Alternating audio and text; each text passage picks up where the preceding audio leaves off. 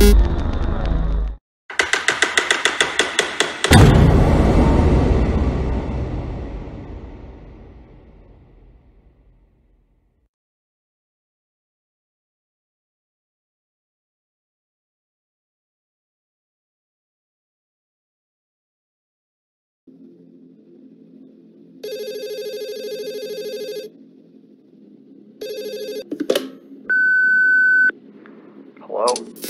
Oh, hi.